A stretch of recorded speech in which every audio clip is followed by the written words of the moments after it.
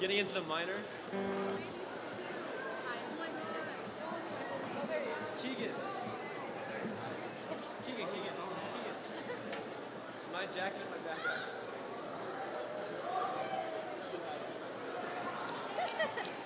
Keegan, I need it today specifically.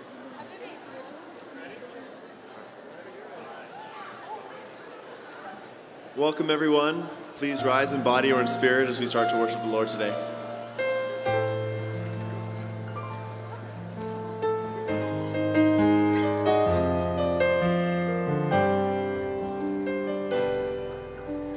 Dios de Norteamérica, Dios de Sudamérica, Dios de Centroamérica eres tú.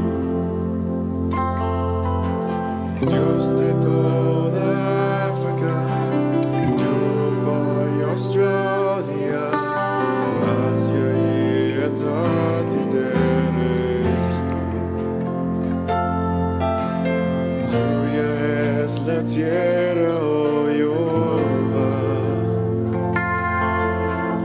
tuyo es el cielo y el mar. Dios de toda la creación, te adoramos hoy, te adoramos hoy. Dios de nuestra salvación, te adoramos hoy, te adoramos hoy. No hay nada ni nadie como tú. Dios de Norteamérica, Dios de Sudamérica, Dios de Centroamérica eres tú. Dios de toda África, Europa y Australia, Asia y Antártida eres tú. Tuya es la tierra, oh Jehová, tuyo es el cielo y el mar. Dios de toda la creación, te adoramos hoy, te adoramos hoy. Dios de nuestra salvación, te adoramos hoy, te adoramos hoy. No hay nada ni nadie como tú. Tuya es la tierra, oh Jehová, tuyo es el cielo y el mar. Dios de toda la creación, te adoramos hoy, te adoramos hoy. Dios de nuestra salvación, te adoramos hoy, te adoramos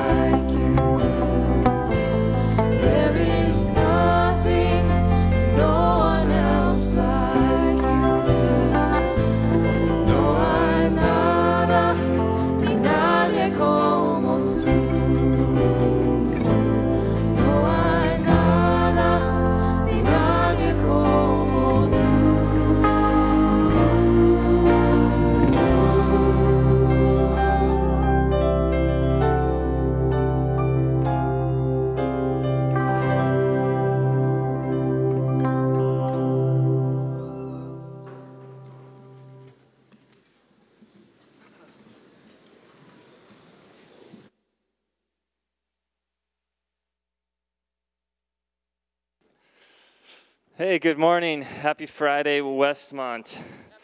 Happy Friday, Scott.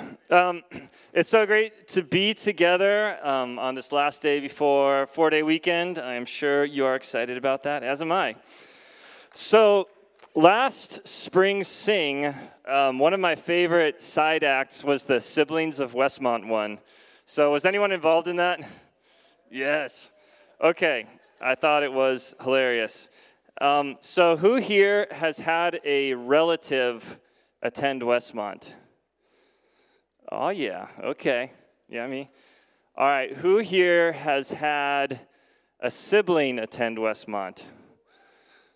Here we go. Okay. It's a glorious thing to go to the same school as your sibling. I remember growing up at James T. Jones Elementary School in the Upper Peninsula of Michigan one year. When all the fourth graders just referred to me in a song as Avery's little brother, Avery's little brother, and it drove me crazy. Well, James T. Jones Elementary is not the only school my brother Avery and I both went to. We also are both graduates of Westmont.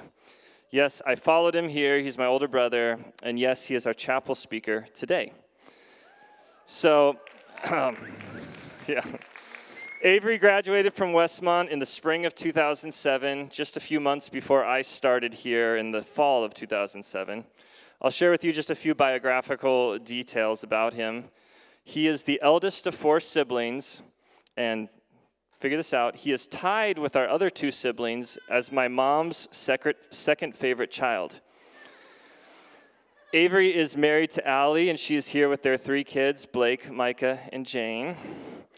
Avery studied political science at Westmont, but instead of pursuing a law career after college, he ended up pursuing something very similar, beach volleyball, after getting hooked at East Beach, and has been a beach volleyball professional for over a decade, playing with the elite players in the world.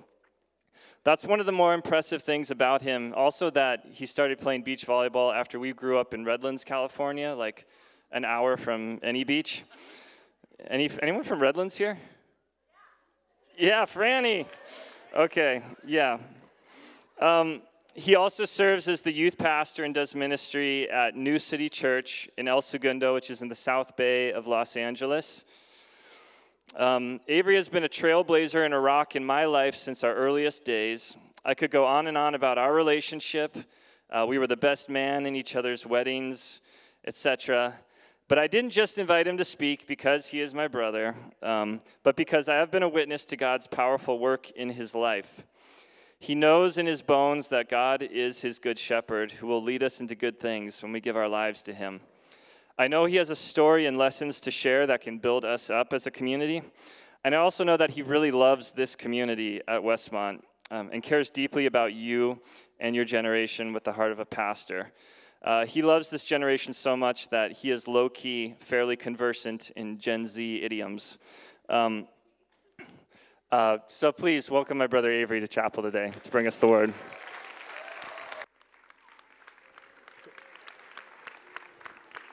Thanks, brother.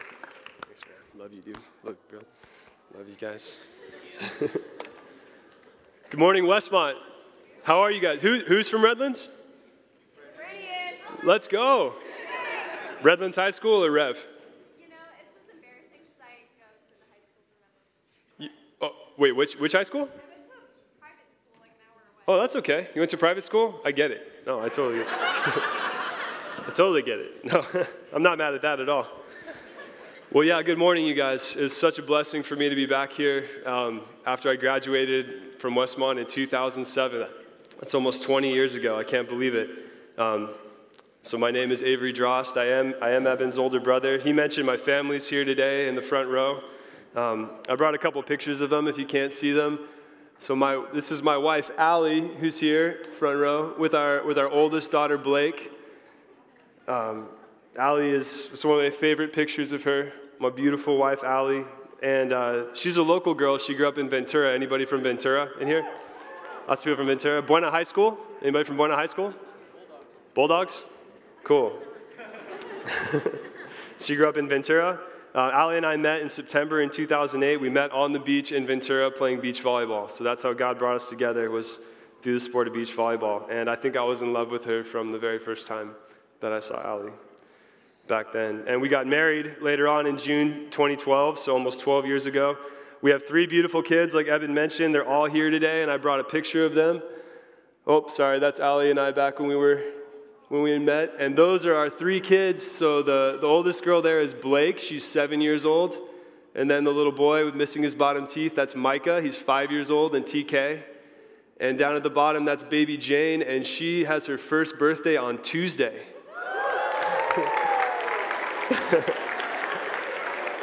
So if you see her, you say hi. She would love to wave and smile at you for sure.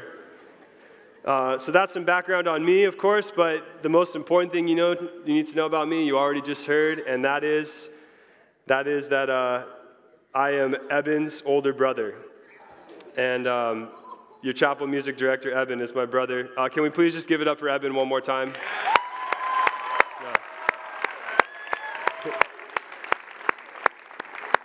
I love my brother. Eben and I are 2.5 years apart, exactly to the day. I'm 2.5 years older. I'm the oldest in the family, followed by Eben, and then, like he mentioned, there's 2 more. We have a younger brother, Harrison, and a sister, Madeline. We love each other. We're really close. But since Eben and I are the closest in age, just as far back as I can remember in my life, Eben has been my best friend, like my absolute best friend all my life. I love him. I'm super grateful for him in my life, everything he's meant to me. I think you probably know this about him already, but Evelyn is the most selfless person that you're ever going to meet in this world. It's really the first thing I think about when I try to describe my brother is just he's radically compassionate and others first in his life. That's just how he is. Evan's the kind of brother that I would play too rough with when we were kids, and I would hurt him, like physically hurt him, and it would be my fault. But he would literally like hide his wounds from my mom and dad so that I wouldn't get in trouble because he was such a good brother to me, such a good guy. Does that come as a surprise to you guys? Does that sound like Evan? Probably not, right? That's just how he is. And you might think to yourself that somebody who's that gracious and other-centered, somebody that's like that could just be like a people pleaser and try to get along with everyone and avoid conflict. But if you guys know Eben, you know that what's really going on is he's just on a totally different level of boldness and conviction in his faith. That's what makes him who he is. It's his faith in Christ. He just loves the Lord in a profound way, and he really doesn't care what it costs him to love his neighbor as himself. Doesn't care. And he doesn't care what it costs for him to make Jesus the king of his life. And I've seen the evidence of that over and over in all my years with him. I don't remember a time in my life without Eben, so it's the way he's always been. You guys already know how musically talented Eben is. That's what you get to witness all the time. This has been going on since we were kids. He's always been this kind of musical talent. But I wonder if you guys know about Eben's high school band, the Gimps. You guys know about the Gimps? Oh. So when Eben was in high school, he was in a high school punk rock band called the Gimps. Check it out.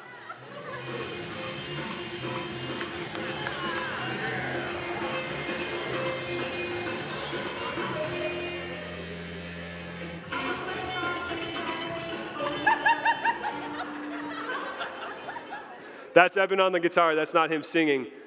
Although Eben is a talented singer too, and Eben was the musical force behind that band, the Gimps. The Gimps were awesome. You guys don't even know. Eben has so many musical talents, from punk rock music to reggae, ska. Everything Eben touches musically turns to gold.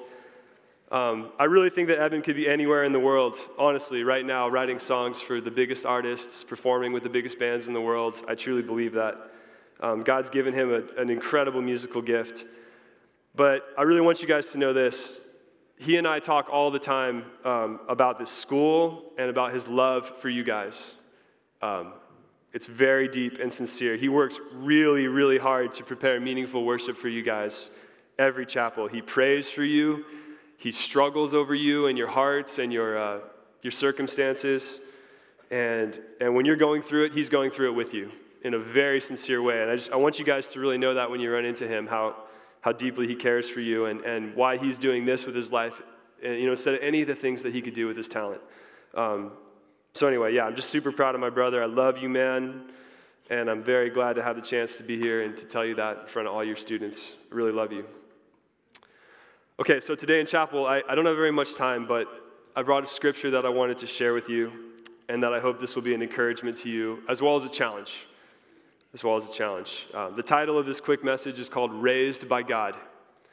And I want to share with you the story of my life as a young person who grew very slowly, and how God was patient with me, and how he nurtured me, and how he steadily led me along the path of life, and how he's still doing that for me today, how he's still doing that for all of us today. I'm going to put it up on the screen here, but I want to read Psalm 103 over you, starting in verse 8. This comes from the NLT. This was the translation that I thought was the most spirit-filled for me. I want you to listen to how kindly God the Father fathers us. Just listen to his approach to raising us as sons and daughters. Let's see. The Lord is compassionate and merciful, slow to get angry, and filled with unfailing love. He will not constantly accuse us, nor will he remain angry forever. He does not punish us for all our sins. He does not deal harshly with us as we deserve. For his unfailing love towards those who fear him is as great as the height of the heavens above the earth. He has removed our sins as far from us as the east is from the west. The Lord is like a father to his children, tender and compassionate to those who fear him. For he knows how weak we are. He remembers that we are only dust. Will you pray with me? Father, thank you for your word that you give us as a picture of who you are. Thank you that through the poetry of the Psalms that you've revealed yourselves not only to our minds but to our hearts so that we can understand the kind of God that you are, what you're like. And we pray that you would just open our minds to understand more of how you are today while we receive the word in chapel. Would you just bless the words of my mouth to be faithful and truthful to you? I pray these things in Jesus' name. Amen. Okay, well, as you already know, I'm a dad now myself. You met Allie and my 3 kids. You're here today. And in studying Psalm 103 over the last few months, I've learned a lot about my own parenting by reflecting on the way God raises us, and particularly how he's raised me over the years. Of course, most of us here aren't moms and dads yet, and this isn't really meant to be a talk about parenting as much as it's meant to be a look at the character of God and the way that he deals with us as his children. Remember, 1 John 3:1 says, "See what great love the Father has lavished on us, that we should be called children of God." And that is what we are. So Evan and I grew up, like you mentioned, in Redlands, California. If you guys know where that is, it's southeast of here, about 2.5 hours away, super far from any beaches. I mentioned already that we were 4 kids in the house, and we were really blessed to have our mom and dad who loved us. They loved us a lot, but most of our lives when we were young, our parents were really going through it in their marriage in a very real way. We struggled financially. Home could be really chaotic, inconsistent, physical, gnarly. Our dad was a super loving man. He really cared about his wife and his children, but his life was fractured and harmed by a lot of physical and emotional pain and anger and drug addiction. And for a lot of our lives, he and my mom were separated. Our mom was always really sweet and attentive to us when we were kids. Just a wonderful mom. But as we grew and life got heavy, she was stretched really thin, trying to take care of all 4 of us. It was hard for her to be on top of all these maturing and coming-of-age things that you would hope that young kids can learn before they leave the house. Kind of the transition from little kid stuff to grown-up stuff. You understand what I mean? And so I came out of high school just so immature. And I pretty much continued to act that way in my first semester here when I got to Westmont in 2004. I didn't have a sense of who I was. Way worse than that, I didn't have a vision of who I wanted to be at all. If I could get people's approval by going to IV and raging and doing everything that was about, that's what I did. If girls gave me attention, I liked how that felt. I did whatever I thought I had to do to keep their attention. Good, bad, whatever. I wasn't a mature friend. I didn't know how to build relationships on the right foundations. I did ignorant things to other people. I told lies to fit in. I made a mess. John 11:10 says, "It is when a person walks at night that they stumble, for they have no light." And that was me. I just didn't know what I was doing. I was way behind.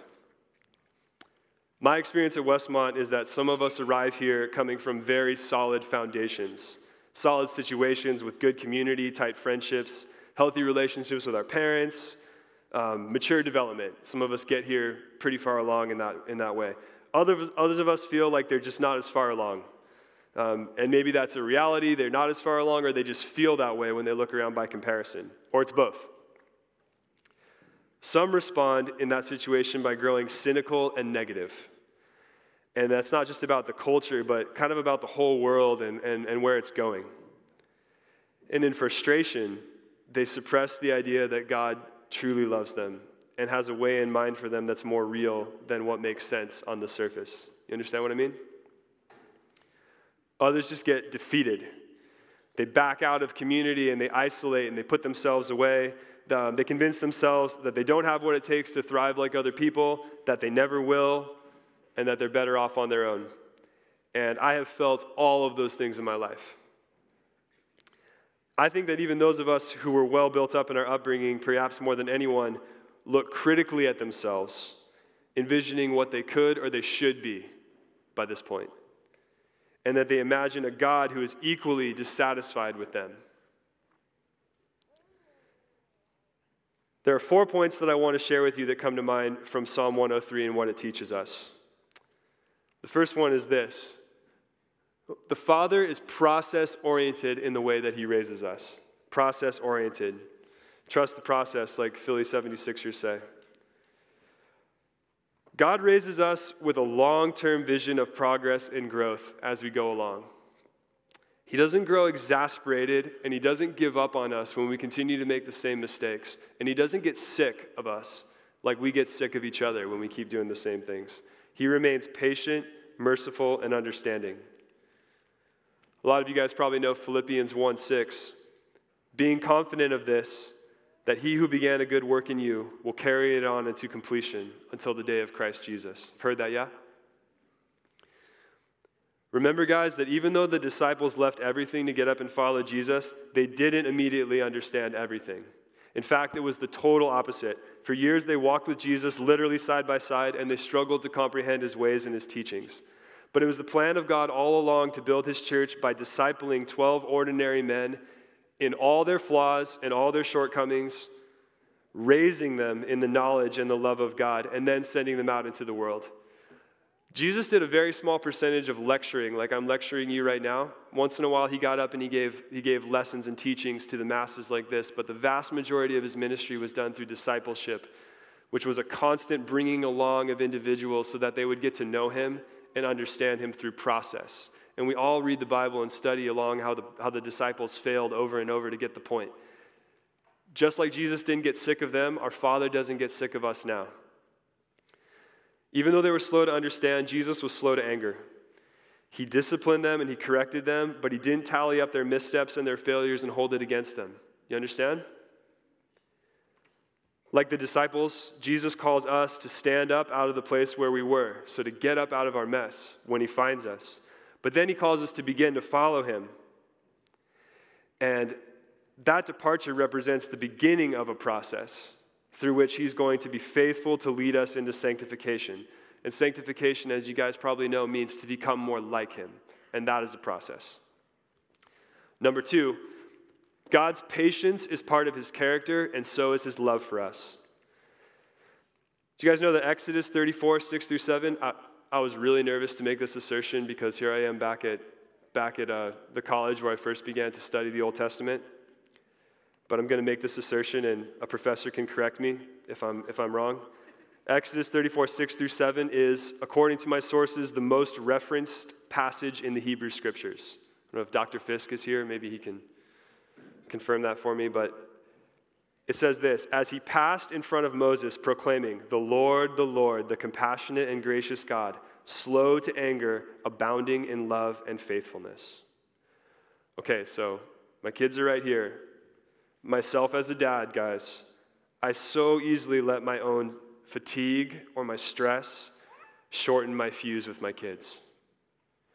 And if their mistakes aren't bothering me, sometimes I just turn a blind eye. But if they're causing me grief with their behavior and they're giving me a hard time, or their behavior is inconvenient to me at the time, I can react in ways that are way out of proportion. I can react in a way, a less patient way with my kids than I would be. I could be more impatient with my kids than I would be with anyone else that I met in my life. And it's agonizing for me to say that, but my appreciation of them can kind of rise and fall depending on how they're acting. And that's the truth. But God by nature is not like that. His slowness to anger and his patience means that he looks at us in our struggles and our weaknesses. He doesn't any less enjoy walking with us side by side, any less. I run out of patience and deal harshly with my kids and others all the time. God deals with me like a tender father all the time. To describe his love for us, the psalmist had to speak in terms of infinitives. For his unfailing love towards those who fear him is as great as the height of the heavens above the earth. He has removed our sin as far from us as the east is from the west.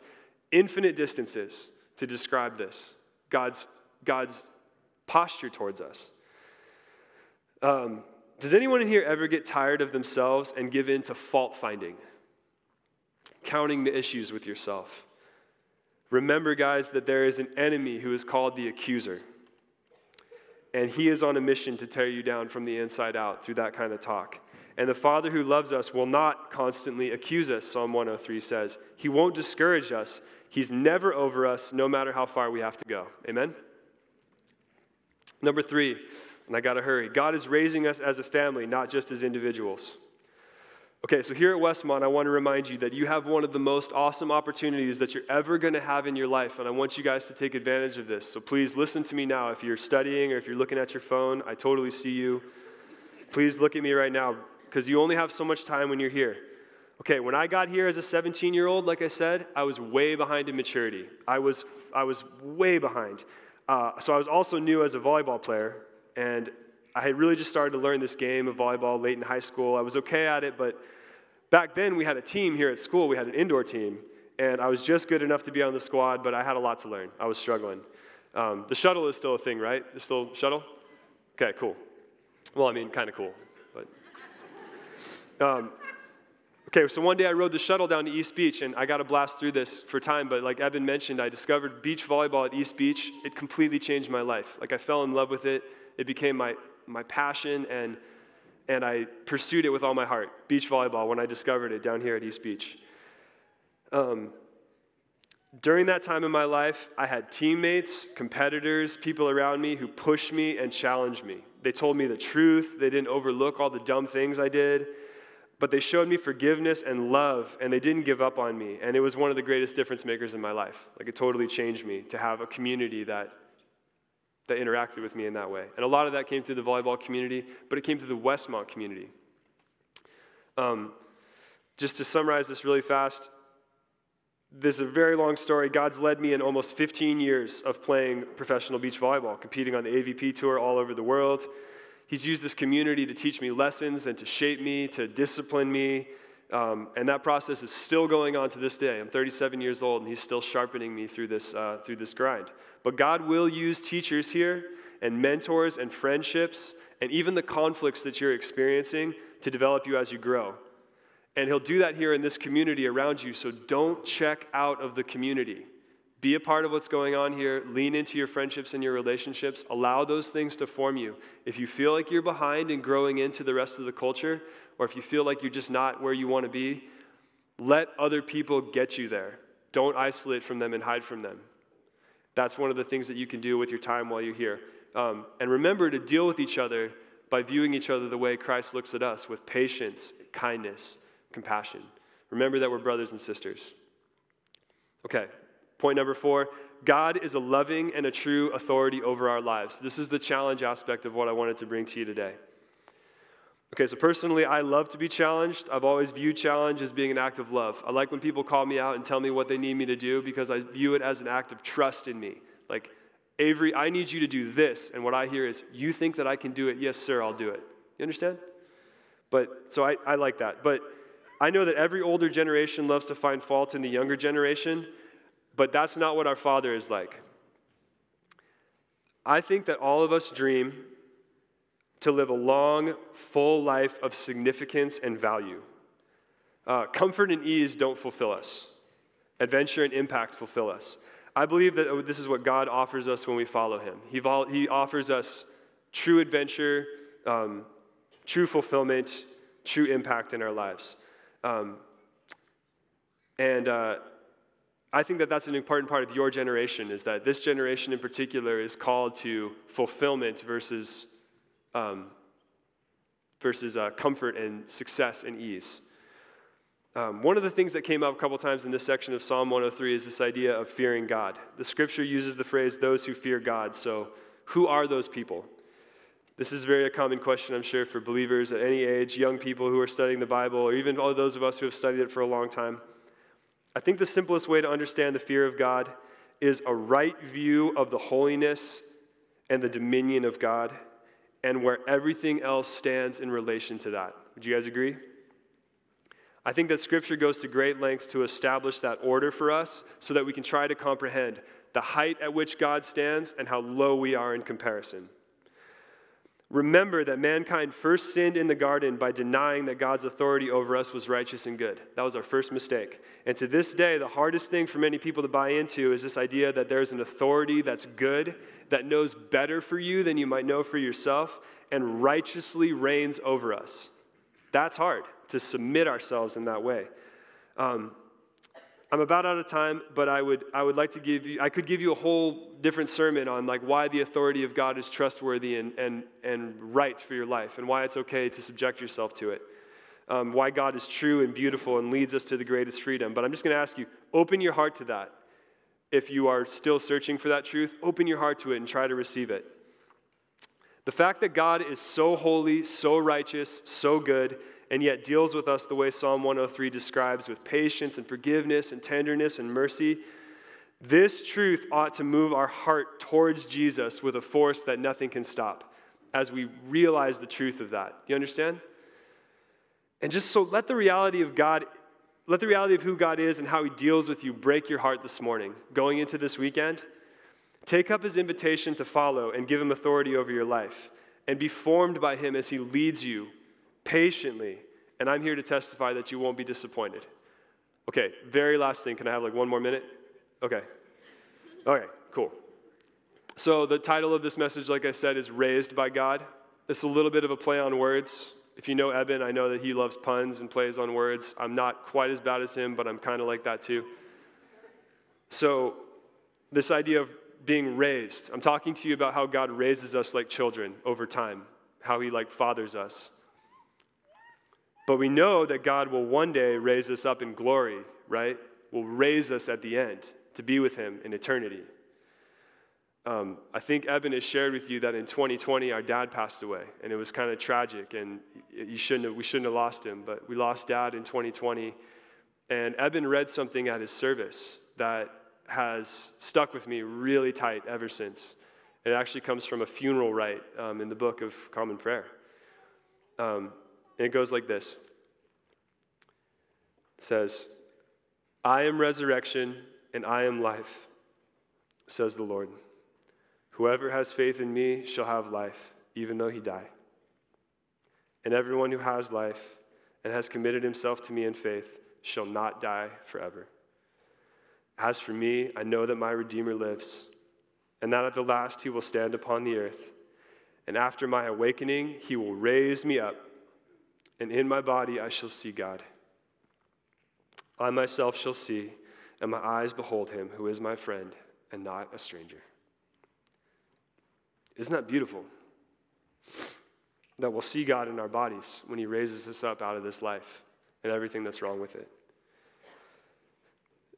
John 6, 39 through 40 says, and this is the will of him who sent me, that I shall lose none of all those he has given me, but raise them up at the last day. For my Father's will is that everyone who looks to the Son and believes in him shall have eternal life, and I will raise them up on the last day. How many of you are glad that this is true? You can put your hand up. How many of you are glad that God will raise us up again, and that this isn't all we have? How many of you can live better today because you know this is true? Because you know that he'll raise us up. Can we live better today? But don't forget that just like a father, God is raising you right now. Sanctification is the process that we're going through right now, becoming more like Jesus. You guys are not a finished product. I wasn't a finished product when I sat in these seats. I couldn't even have imagined where God would lead me now, 37 years old and this beautiful family and everything else that he's given me. But it's a process through which I had to go. Don't give up. Believe in what the Father is doing you and in your brothers and sisters. Memorize these words of his. Hold on to him when things get hard. And when you're old like me, you can look back and you can see for sure that he has never given up on you. You guys pray with me? Okay. Father, thank you for these students. Thank you for their teachers and the staff and everyone who's here making this college a beacon of your light in this world. I pray that their time here at this school would be an opportunity for them to continue to grow in you and be developed in you and to be raised by you. Thank you that you raise us like the Father that you are and not like the impatient father that I am. Thank you that you never get sick of us and you never get tired of watching us progress, and you're never any less interested in us than you are right now. Just thank you, God, that we can't push you away by our missteps. We love you, Lord. I pray that right now you would bless our worship, that you would just make the band crush it, and that everyone would be moved to worship, and send us out into this weekend with a special measure of your grace. We pray all these things in Jesus' name. Amen.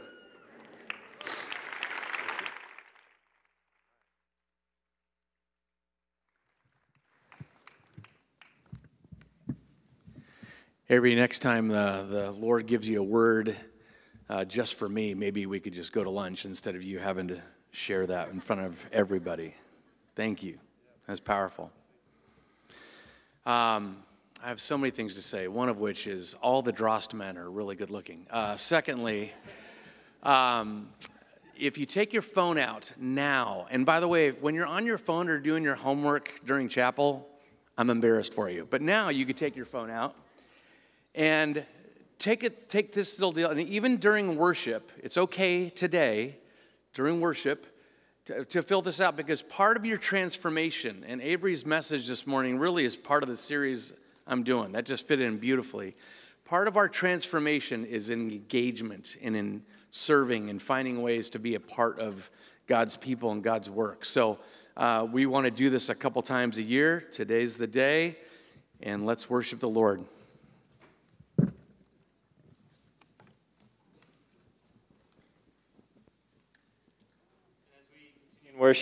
As we continue in worship, I invite you to stand in body or in spirit. There are going to be resident chaplains in the corners if you want prayer. But let's worship and be in awe of the God who is patient with us.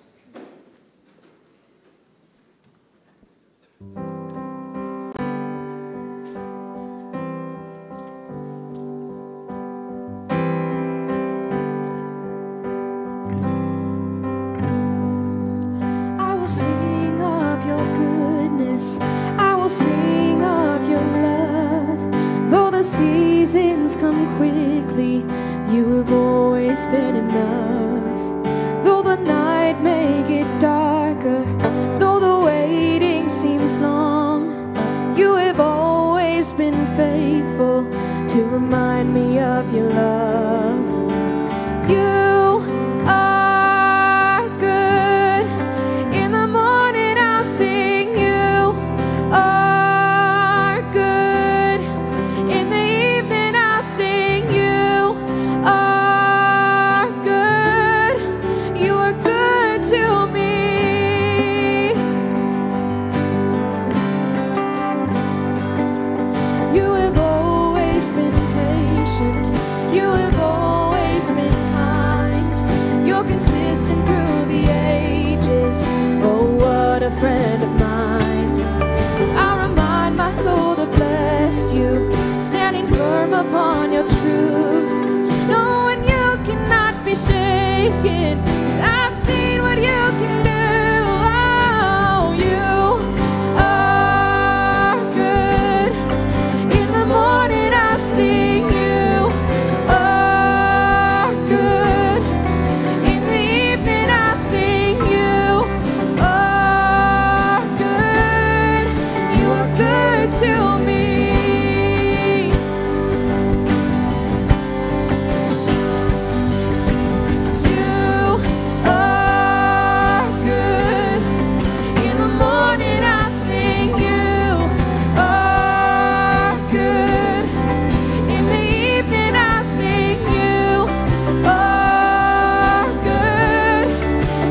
good to me.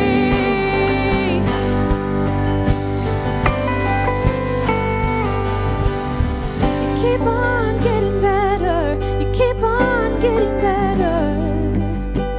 You keep on getting better. You keep on getting better. Oh, you keep on getting better. You keep on getting better. You keep on getting better. You keep on getting better. You keep on getting better. You keep on getting better. Oh, you keep on getting better. You keep on getting better. You keep on getting better. You keep on getting better. You keep on getting better. You keep on getting better. Oh, you are good. In the morning I sing you are good.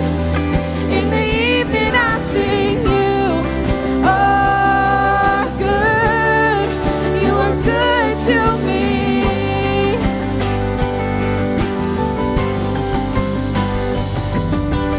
You are good. In the morning I'll sing you are good. In the evening I'll sing you are good. You are good to me.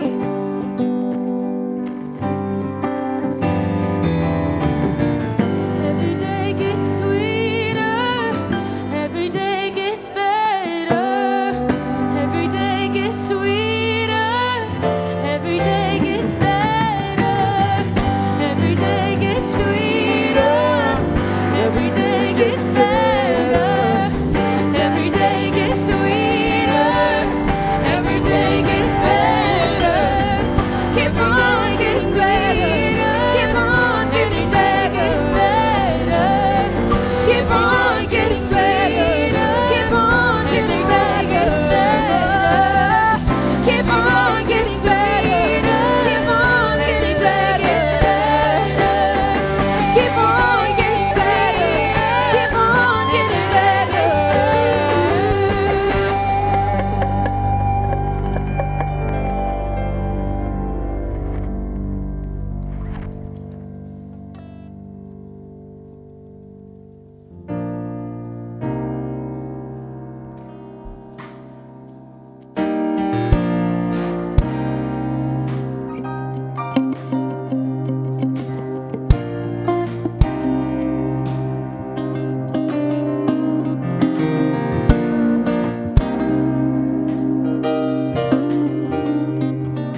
Spinning out of control, I feel it. Losing my defenses.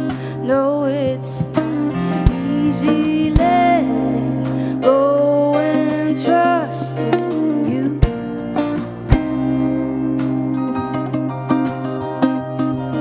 And if I'm being honest, I know.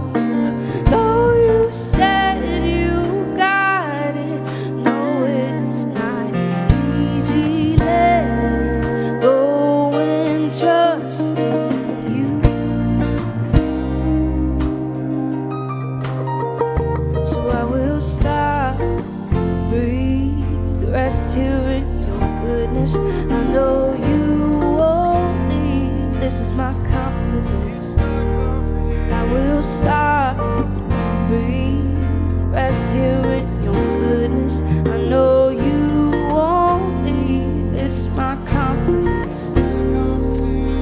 Here I am in the palm of your hand. Nothing will take me away. Nothing will take me away. Here I am in the palm of your hand. Nothing will take me away. Nothing will take me away.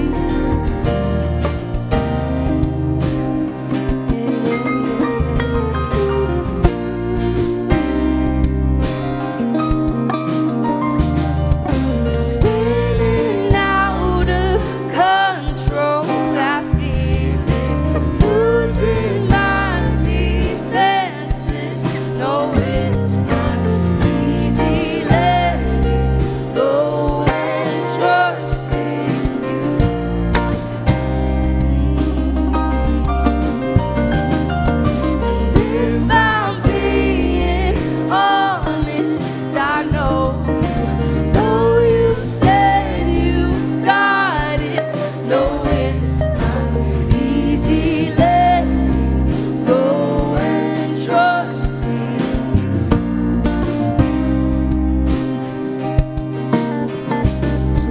will stop, breathe, rest here in your goodness. I know you won't leave. It's my confidence. I will stop, breathe, rest here in your goodness. I know you won't leave. It's my confidence. Here I am in the palm of your hand. Nothing will take me away. Nothing will take me away. Here I am in the palm of your hand. Nothing will take me away. Nothing will take me away. Nothing will take me away. Nothing will take me away. There's not a height or a depth, not a lie inside of my head. It's not a fear or defense. Nothing will take me away.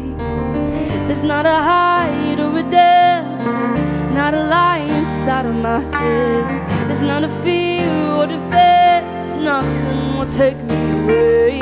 Hey, there's not a height or a depth, not a lie inside of my head. There's not a fear or defense. Nothing will take me away. There's not a height or a depth. There's not a lie inside my head. There's not a fear or defense. Nothing will take me away. Nothing will take me away. Nothing will take me away.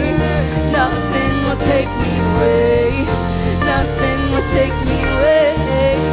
Here I am in the palm of your hand. Nothing will take me away. Nothing will take me away. Here I am in the palm of your hand. Nothing will take me away. Nothing will take me away. Here I am in the palm of your hand. Nothing will take me away. Nothing will take me away.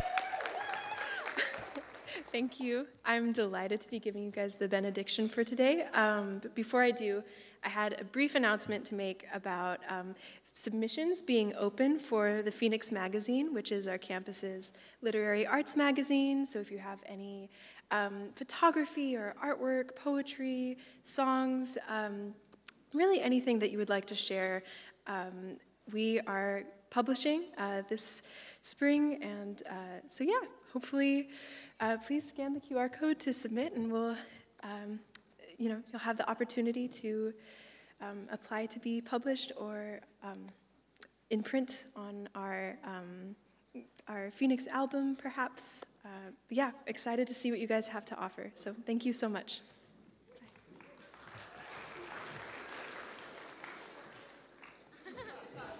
I forgot the benediction. 1 second. Yes, so may you sing to the Lord a new song, for he has done marvelous things. May you be full of his praise and glory. Go in peace, Westmont. Thank you.